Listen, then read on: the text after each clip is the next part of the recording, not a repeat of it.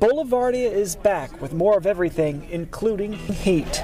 But fans say they won't let that hold them back. It always seems like Boulevardia weekend is just blazing hot every year, so this is actually the first year I've ever wanted to come out or actually made it out despite the heat. Need a cooling towel? Visit Missouri makes people feel welcome. It's warm out there. They got a water truck up there by the Ferris wheel. You want some sunscreen too? The pandemic canceled the event twice, so many are excited to be back. Just really wanted to experience it for the first time since COVID, getting back out and kind of, reacclimating to the world. It's pretty nice. New this year, Boulevardia has the most artists on the most stages ever. 60 bands will perform on 6 stages. Some people drive all the way from Arkansas to see it in person. We're big fans of Jenny Lewis.